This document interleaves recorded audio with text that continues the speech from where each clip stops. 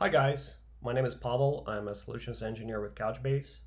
In this short video, I'd like to show how you can stress test your nickel workloads with Apache JMeter. JMeter is a pretty cool tool. It's a free Java-based application, and in a sense, you can consider it a Swiss Army knife of performance testing.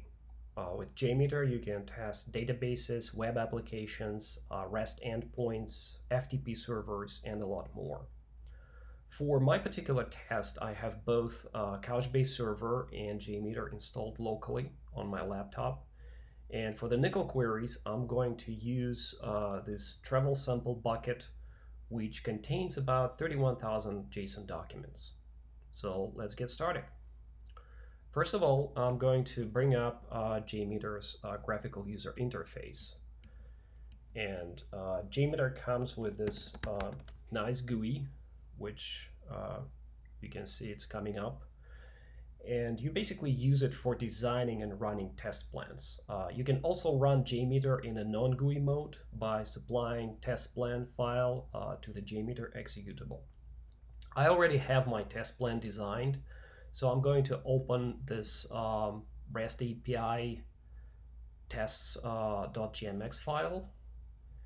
And as you can see, there are two workloads defined in my test plan. Workload 1 is currently grayed out or disabled, so I'm going to enable it by just right-clicking on it and choosing Enable option. In fact, you can easily enable or disable any part of your test plan. So now let me open up this tree structure to see what's out here. So the first workload will run on behalf of 5 threads for the duration of 120 seconds. Each thread will be randomly picking up nickel queries from the pool of 10 queries defined here. And as you can see, these are my nickel statements, which look pretty much like SQL selects. The main difference is that these statements will run against JSON documents, and I will submit queries via this HTTP request sampler. Now, in order for the workload to run, each thread should connect to Couchbase server, and in HTTP authorization manager, I defined the base URL for the server, a username, and a password. The CSV dataset config element is used for defining a file with parameters. This file, countries.dat, will contain parameters for one of my selects. Actually, it's going to be select number 3. And if you look at it, I will be supplying parameters for the where clause, including country and ID range. And this is the contents of my parameters file. And you can see there are different countries and ranges for ID. Now, the second workload will run on behalf of one thread, and it will do just 10 iterations. Within each iteration, I will insert a new document to the travel sample bucket. Then I will run a few selects.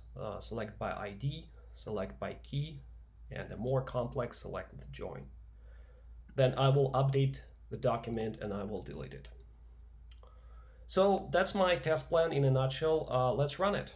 So in order to run the test, all you have to do is just press this green start button, and immediately in the top right corner, you can see that the number of active threads has jumped.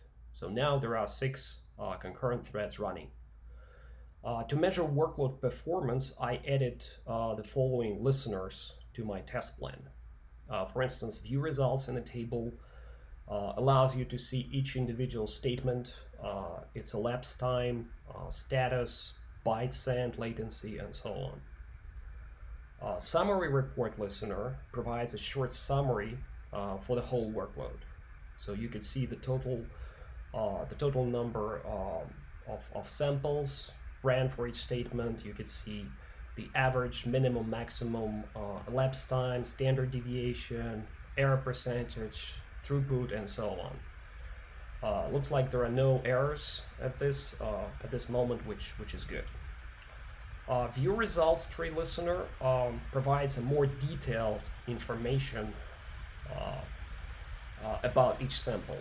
For instance, you can check the status of each request. You can see which data was actually sent to the server, and you can see the response data. Response time graph listener, you can basically use it to build a nice little chart of response times for each for each request. I'm doing it for the second workload, and as you can see, select with join is the longest query within the second workload, and it takes almost like 4 seconds to run under stress conditions. For the first workload, I added this summary report listener, so you can get an idea of what was the performance of each nickel query from the first workload. And you can see the response time is ranging from a few milliseconds to more than 12 seconds for select number 5. So looks like the test is finishing right now. You could see the number of active threads is going down, and the test is about to be done. So just let's wait a few seconds. It should be done almost immediately. Okay, it's done. Now let's refresh the response time graph for the second workload, and you can see that the latency for the longest query, select with join, dropped down immediately after the first workload completed. So that was JMeter with Couchbase in a nutshell. I hope you found this video useful. Thanks for watching.